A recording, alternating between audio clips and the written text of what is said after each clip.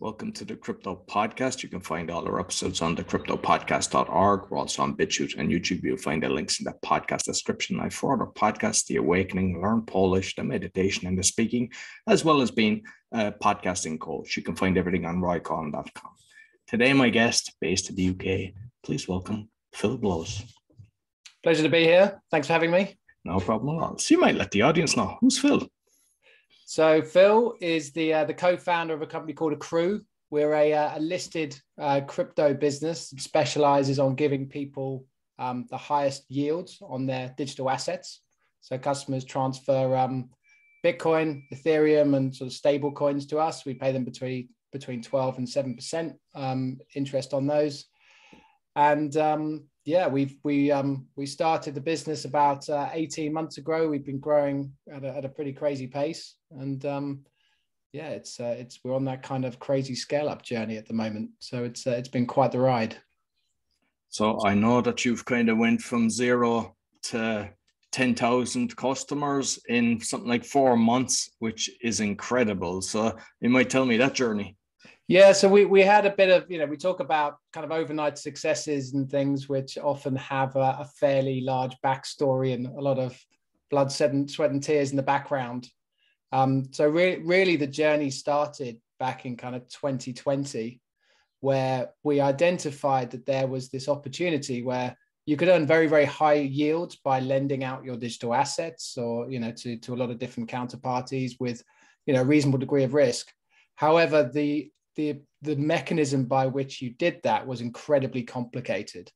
So I think I've kind of spent my career looking at how do we make sort of financial services more consumable, easier to use, safer, those sorts of things. This slotted quite nicely into that space. And having done some testing with friends and family, we launched the business, we raised money very quickly and actually listed as a public company very quickly. So did what's called a SPAC.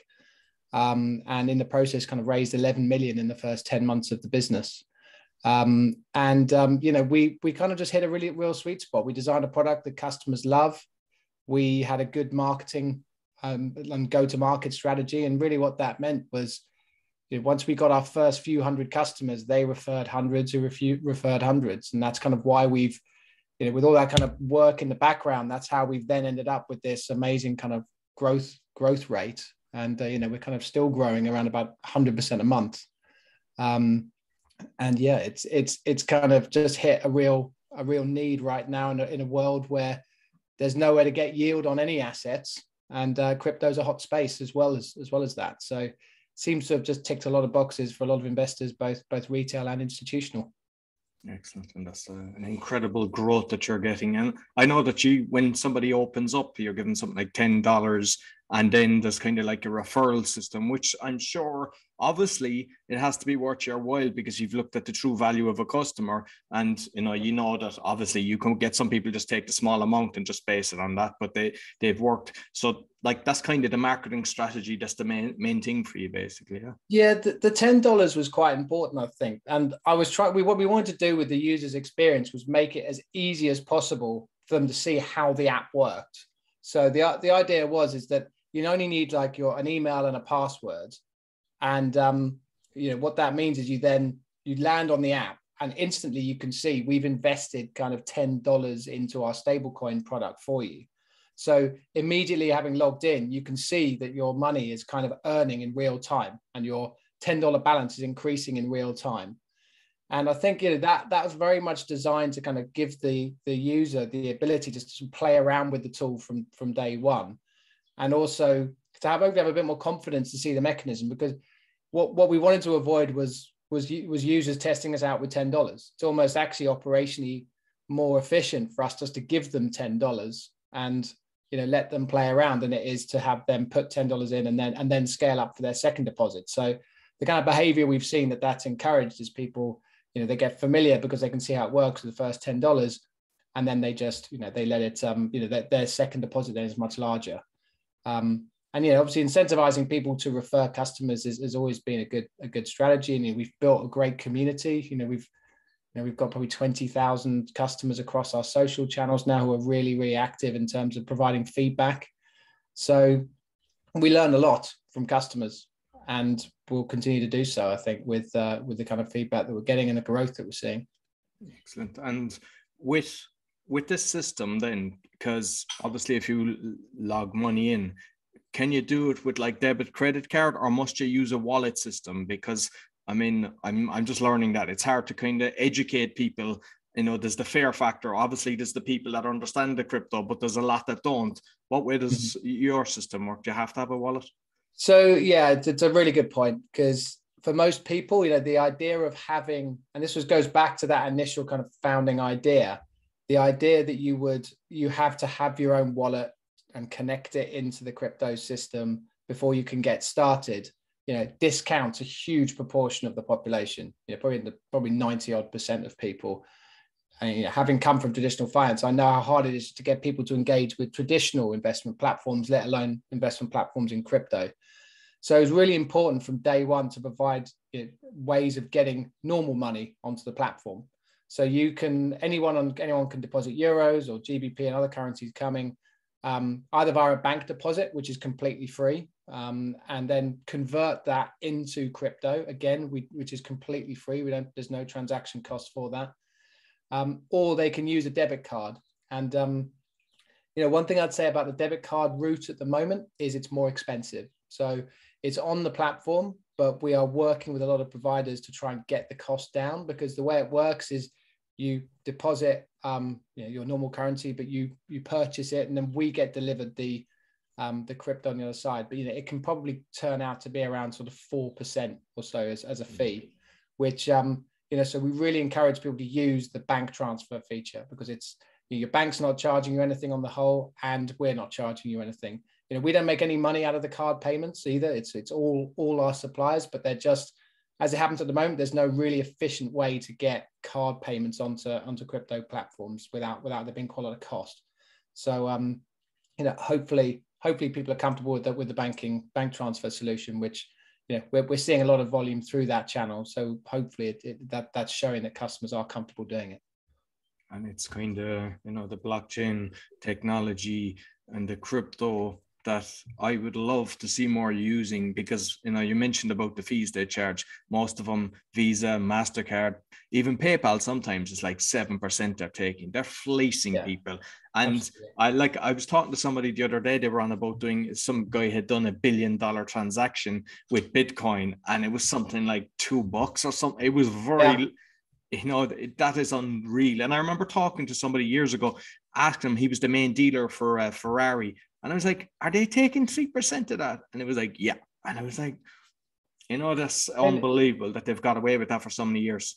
Well, I mean, if you look at the main card providers, you know, they've got it's increased over time. Their profit margins are increasing over time as they're kind of getting more of that. I guess that they've got greater market share. It's higher barriers to entry in that traditional finance space, but they're looking at 30-40% profit margins on their entire business. You know, which is why they're such valuable companies, and they've built amazing businesses. But you know, it's a cost. You know, a transaction cost is almost friction on day-to-day commerce. So trying to reduce that is really important. You know, the value of a lot of these payment businesses is basically value that's being taken away from small businesses, and you know, value that's being taken away from consumers getting good returns on their investment. So it's really important to have a fairer and, you know, less centralized economic system, that we reduce this sort of transactional friction. And as you mentioned, it's a great example. Yeah, I could send you $1 billion worth of Bitcoin. Do please. Oh well, yeah. If I had it, you know, I'd be doing this from the Bahamas probably. But you know, it's but it would cost, as you say, a couple of dollars. It would take 5 minutes probably to get over to you, which isn't ideal. You know, we want it to be instant. And there are other blockchains outside of Bitcoin where it's a lot more instantaneous, the transactions.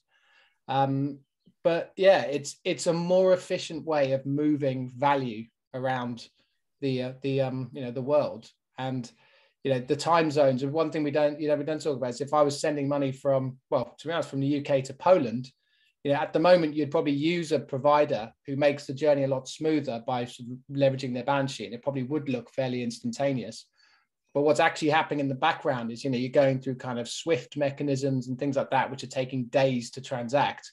because a lot of banking infrastructure is on this really legacy, old tech. So again, blockchain tech, and that's one area we talk about crypto, but it's actually the technology that underpins it, has the ability to make the financial system so much more, scalable and efficient if we can, get larger institutions to start adopting it.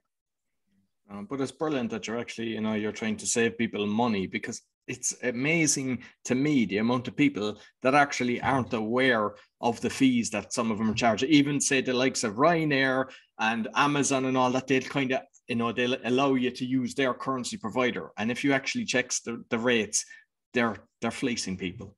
Yeah, and I think it comes back. I spent 4 years at another fintech, and what we were building there was kind of software to try and help people better manage their day-to-day finances, and then hopefully get them from the position of being in debt to actually saving money and planning for retirement and that sort of thing, and really trying to improve the financial well-being of people.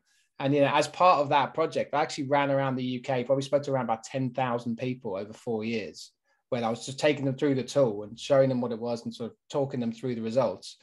And it was a massive eye-opener, first of all, around how disengaged most people are in their finances and don't pay attention to these small fees, which really build up. But also, like, depressingly, just how bad a situation most people are in with their money. The average pension pot at the point of retirement in the UK is something around £60,000. You're talking about retirement incomes of like £10,000. It's like, it's just not gonna, a lot of people will never be able to stop working. The younger generation is kind of pretty disengaged from traditional finance, which is actually why they're moving to things like crypto and NFTs and things like that to look for more exciting returns.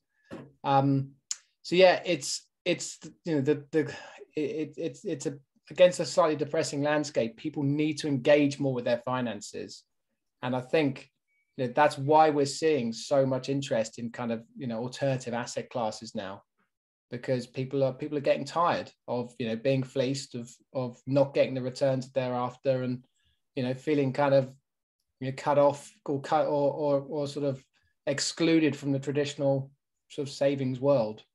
Yeah, and I know that with the pension, because when I was working in Ireland, I had full contribution. And you get this report basically telling you when it goes up 6%, it'll be worth this. When it goes up 8%, it'll be worth this. And every year it's the same amount, and it's still telling you the same thing. And sometimes it goes down. Even when the markets are going through the roof, it's like might go up a small bit. And I've talked to some people that have big funds, and it's kind of the same. Now, it seems to be the same in most countries. Is that something, because like the interest rates that you're providing, I think from just what I've looked at, it's kind of 7 to 12%. If I could get 12% on my pension fund, I would be so happy. Is that something that is possible? At the moment, no. So, I mean, the way pension assets are generally, ring fenced in terms of what they can invest in. So traditional kind of securities, stocks, bonds, that sort of thing. Obviously, bonds at the moment, and most people are unaware of what their pensions is invested in, and by default there will be a default selection, which will generally put you in sort of 50, well, say depending on your age, 25 to 30% bonds, and the rest in equities. And at the moment, the 25 to 30% that's sitting in bonds is probably losing you 8% a year to inflation. And what you put into equity, depending on what it's in, is also probably not performing very well. So you've got these, long term. Hopefully that changes, but obviously over the last few years, it's not been a good portfolio to really be in. It hasn't really provided much growth. So I think there's a big push to be able to invest in digital assets through your pension, and indeed there are options which you can look at. So there are things like Bitcoin ETFs or these sorts of things where they are exchange traded securities, which means that if the platform that your pension provider is with, will allow the selection, you can legally invest your pension into these sorts of products, which will, they'll mirror the price of Bitcoin, albeit in quite an expensive way. So unfortunately, at the moment, there's no yield product that's really available in a kind of a tax efficient wrapper like a pension or an ISA in the UK. But hopefully it's coming. And we want to be on the forefront of that, because we're looking at solutions that are bringing the world of decentralized finance, the world of yield generation to the everyday consumer, and doing it in a safe and sustainable way. So hopefully that will feed through pretty quickly. That'd be great if that happened. And I see that you use MoonPay. I haven't heard about that. You might explain a bit about that.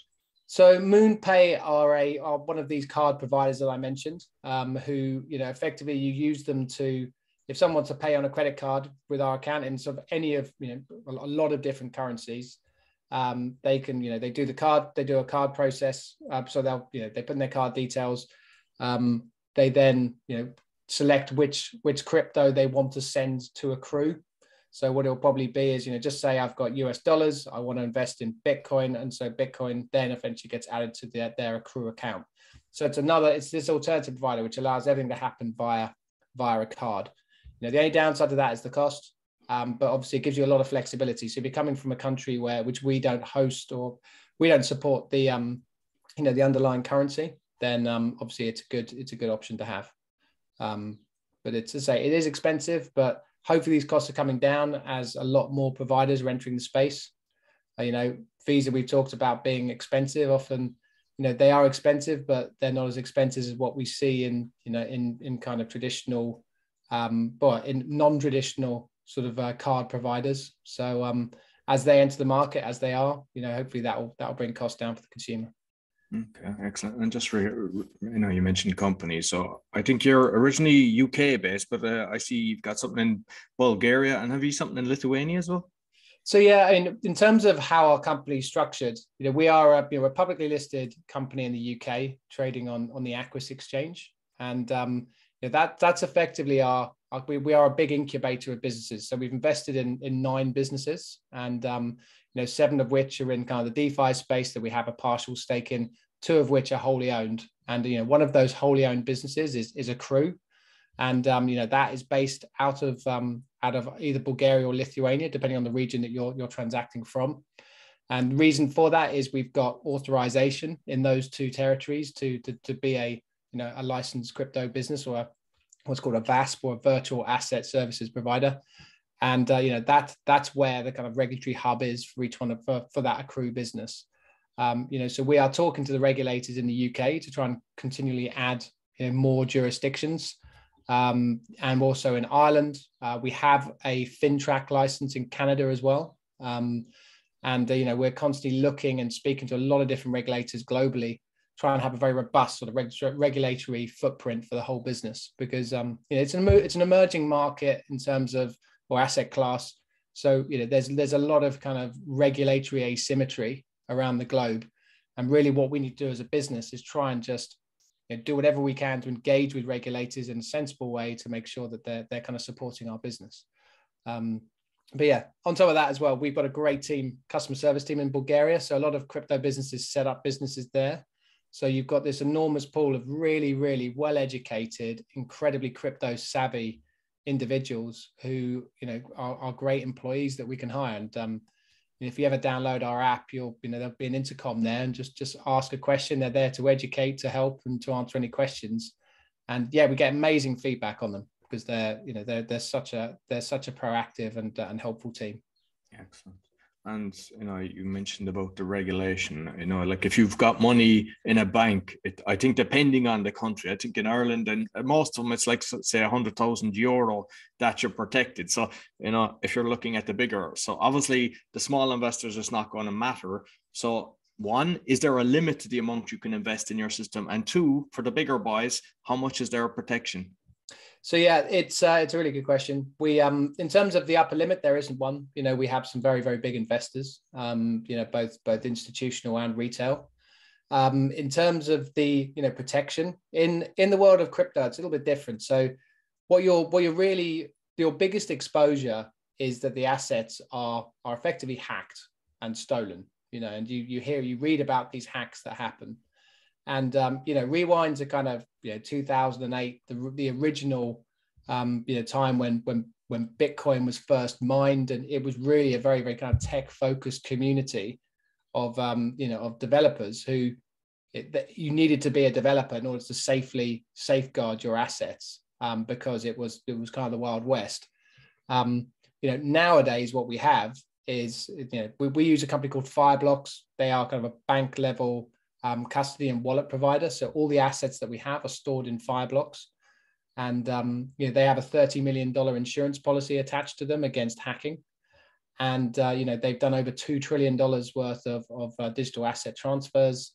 And they're a pretty tried and tested platform in the space, having dealt with dozens of banks and other kind of big providers such as ourselves. So that's one of our main concerns, is how do we build the most robust, secure platform for storing digital assets? And we've done that in conjunction with Fireblocks and through the other security measures that we've taken. So we have insurance, and it's obviously a very useful thing to have. And I think that's given a lot of our current institutional customers a lot of faith in the business, and they're happy to place pretty large and significant sums of assets with us on the back of that. Excellent. And like I've seen the different, you've the stable coins. Have you plans for kind of bringing in other coins? Because it's like Ethereum, Bitcoin, I don't know how many at this stage, 8,000 or something like that. But have you a system for kind of vetting and making sure that it's it works in your system? Yeah.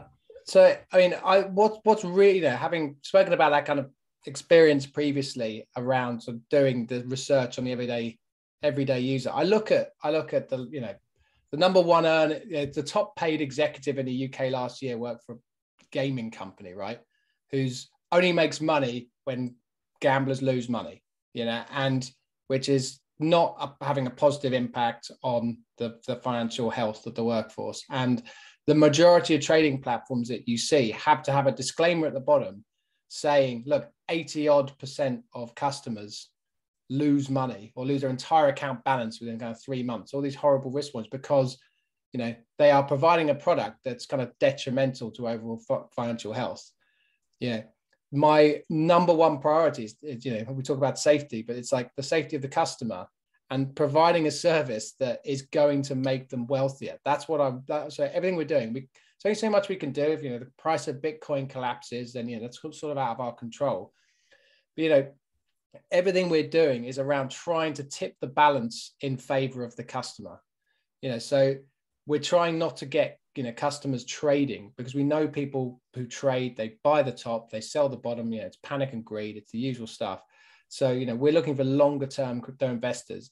And the long answer to this is sort of the long answer to your question, which is what we need to do is have ultimate faith in any asset that we put onto the platform. And it's like, so we are going through an amazing amount of vetting of any asset. And I want to be able to say that I believe any asset on our platform is still going to be here in 5, 10, 15 years. And at the moment you've got Bitcoin and Ethereum, and the stable coins, they are there. That I think they've got a great track record, and they've got a great future ahead of them. It's just looking at what's the next one, and that's more difficult than you would have thought. But that's not to say there's some amazing projects out there that we're really keen to list. So it might be that there is a way of, can we maybe have an institutional offering which uses more coins in the short term, and then depending on how that goes, roll them out to retail investors. Because I'm just aware that because we've taken this very simplistic approach to to make a simple, easy to understand product, we've probably attracted a more sort of a less experienced crypto investor. So we need to protect them.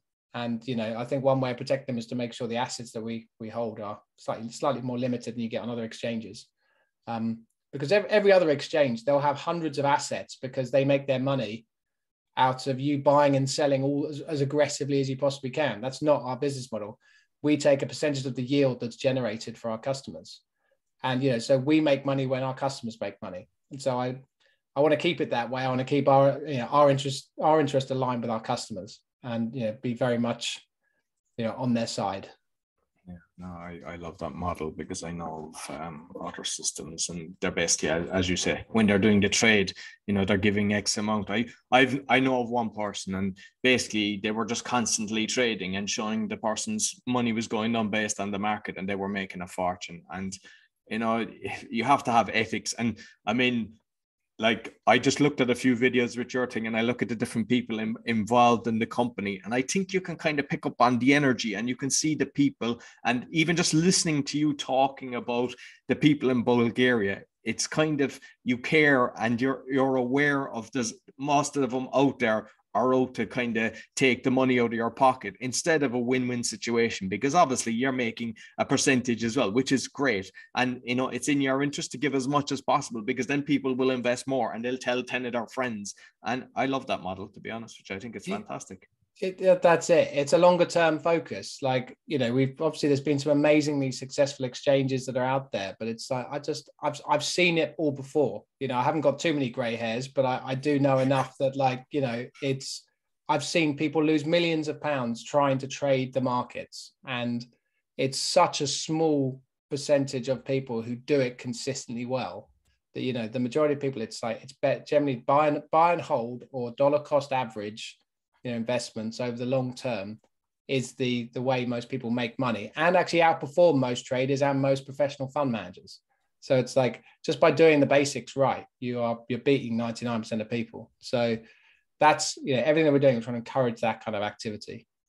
Excellent. I'm just curious about, like, say, NFTs, because I'm really researching that at the moment. I'm actually setting up something with that. Is that something that you're looking at, or are you staying away from that? Well, I think NFTs are really interesting. And you know, there's a huge market that's exploding in the space.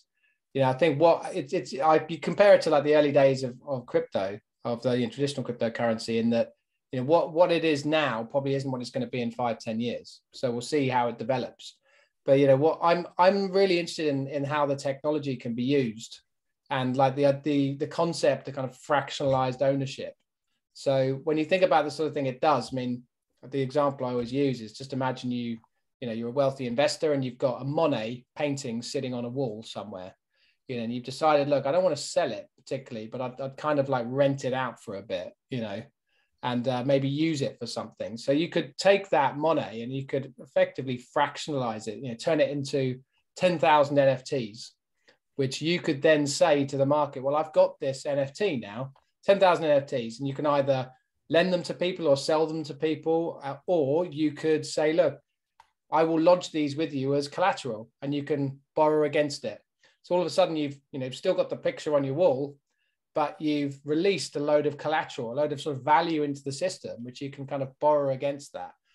So all of a sudden that, you know, that Monet painting that maybe is, you hope is going to appreciate over time, suddenly is able to generate yield, and, you know, it becomes a more productive asset. You can do that with literally anything, you know, whether it's, you know, houses, or, you know, I've had a friend of mine do it with racehorses, you know, real world racehorses. He took 10 racehorses and fractionalized them and sold them, and, you know, removed a lot of the admin around owning a racehorse, which was a fascinating way of doing it. And, you know, it's these kind of new markets that are going to come out of that kind of changing the way we own and, you know, prove ownership in products. I think that's going to be amazing. And, you know, as a business that is on the forefront of, you know, how do we generate yield on digital assets, you know, and I think the team that we have in place is probably one of the best teams in the world at generating yield on digital assets. And we're going to continue to resource the team and, you know, hire people who fulfill that objective. So I have no doubt that NFTs will play a big part in that strategy in the future. Excellent. And I see you're a certified blockchain expert by the Blockchain Council, which sounds impressive. I've never come across it before, so you might let me know. First of all, who's the council and how do they make you an expert? Well, I think it's really just a case of, you know, there's a lot of looking for kind of, you know, regulatory bodies within the space, and there are, you know, a number of kind of organizations really, and fewer kind of regulatory councils trying to have a benchmarking standard that you need to go through. So, you know, really that all that is a, you know, it's a sort of a couple, like a month long sort of exam and sort of lecturing sort of process that you go through, and have an exam, multiple exams throughout the process. If you pass them to a certain level, you get the, you know, the qualification as you would with anything else. I think, you know, there's always you know, there's a lot of like legitimizing and kind of standardization that's probably needed in digital assets. You know, how do we ensure the counterparties, if they're going to be decentralized, that's fine, you know, and we don't necessarily know who they are or who owns them, but how do we know they are up to par? So there's some great auditors in the business, companies like QuantStamp, that they give a lot of these DeFi companies their stamp of approval, having reviewed the code base and things like that. And there's more of those. Is there something we can do? That's for code. What about operational, or the team that sits behind it? Are there kind of decentralized ways of validating that people are who they are and that are going to do what they say they're going to do? I think that's another area of the market that we're going to see a lot of growth in. Excellent. And just like with wallets and exchanges, which ones would you recommend? Now, it's not an easy answer, because there's this big thing around, not your keys, not your coins, which is like, as in, if it's not a wallet where you own the secret phrases, then it belongs to an exchange, and that's absolutely true. But at the same time, the majority of hacks that happened last year, or the majority of the money that went missing last year, happened from sort of dApps or decentralized apps around the world. They didn't come from exchanges. So the people who kind of put money into those apps were the ones who had a wallet and connected that wallet to these decentralized apps. So I think how the market has moved on, as I said, I can understand that not your keys, not your coins concept, 5 years ago, when, a lot of exchanges were being hacked. You didn't, it was a bit still the Wild West. But now when you've got, exchanges, AQRU is owned by a listed business. Who runs the company, it's got good operational standards. We use Fireblocks, which is an insurance policy on the wallets. You have none of that if you use your own wallet. You are completely in charge of the security yourself. And most people don't take that very seriously. So they don't use a hardware wallet to sort of like, put an extra layer of code on, say, a MetaMask, extra layer of security, on a MetaMask wallet. So I think for that reason, it's like, if you're doing the self-custody element yourself and you're doing it properly, great. Most people aren't. Most people are really opening themselves up to loads of risks. So I think for the vast majority, they should go with an exchange, because it's easier and you're basically relying on the exchange's operations and infrastructure. Okay. And I know you're an author as well, The Money Triangle, and I believe you put the proceeds were going to charity. Yeah, so it's the Money Triangle has been a book. It was a book I wrote on the back of that kind of tour of the UK, which is you're just trying to condense all of the learnings from speaking to people into like a coherent structure. And really, it was just breaking down people's finances into, their spending habits, their saving habits, but then also like, how to get them just to earn that little bit more. Because really, it's without those three in balance, financial health is a bit of a pipe dream. So, it's just giving some really nice, what I tried to do was bring out stories from people, so in kind of the savings sector, there's a story about, Walmart employees who managed to, become millionaires based on just their own stock program, living pretty much on minimum wage, just above minimum wage. And, on the spending it, looking at kind of like lottery winners who blew it all, and, lessons to be learned there. And yeah, I believe it's 80%, is it? Or that win the lottery end up going bankrupt? Wouldn't surprise me. It's a really fascinating. And I actually know someone who's aiming to do a podcast in that space, was, to do the lottery winner plus 5 years, and just try and find every lottery winner 5 years later to see how they're doing and interview them. Yeah, that's an interesting one. I'm not sure if we actually kicked it off, but yeah, it wouldn't surprise me. These big kind of life events have pretty unforeseen consequences, and don't often lead to the kind of happiness that people might think. It's an interesting sort of life event, that one. And the proceeds, the profits are going to charity. Yeah. Exactly. So it's a financial education charity. So a company called Red Start, who does a lot of financial education in schools and things like that. We put money into that, and just try and make sure that any other kind of decent charities get support as and when we see them. Because a lot of financial habits are learned sort of before the age of like 13.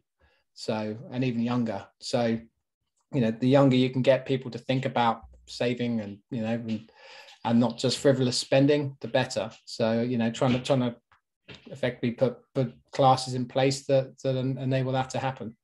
Excellent. And yeah, I know that the adults need to be paying attention, because most of them, if you have your money in the bank, it's probably losing money. If you're lucky to, 0.1%, but when you take inflation into account, it's you're in the negative. So, I mean, like at the end of the day, what you're doing is I love it, to be honest with you, because it's accrued daily. Yeah, that it's not a case of you put the money in and you can't take it out for 6 months or something like that. It's like I can take it out again tomorrow if I want. Exactly that. Yeah, take it out whenever you want. That was the idea. Make it as flexible as you can. Yeah. And I know from loads of investments that I've done over the years and just investigating loads, most of them, they try to tie you into something so that your money, and nobody knows, there's hiccups along the road, something can happen, and it's great to know that you can actually take it out. So I think what you're doing is excellent. Thank you very much. Thank you. Appreciate that. So Phil, you might let people know how they can get in contact with you. So I mean, probably the best way is, AQRU.io, AQRU.io. We're obviously on the App Store and Android Store as well. All of the questions you ask the customer service team via the app is, I get asked and I review regularly. Staying in touch with investors and customers is one of the most important jobs I have, and responding to their queries and what they need us to do next. I'm on LinkedIn a lot as well, so Philip Blows there, or Phil Blows, I think I'm there. Just reach out, any questions, feedback. Again, love to hear it, and I get quite a lot of people contact me directly. 2 of which actually ended up working for us. So yeah, there's love hearing from people directly. So please reach out. Okay, perfect. Yeah, and I'll make sure I put the links both on the audio and the video. So thank you very much, Phil. Appreciate it. Thanks so much, Roy. So that's all for the Crypto Podcast. You'll find all our episodes on the cryptopodcast.org. As mentioned, we're on BitChute and YouTube. Be sure to give us a thumbs up, 5-star rating, subscribe. It all helps. Until next week, take care.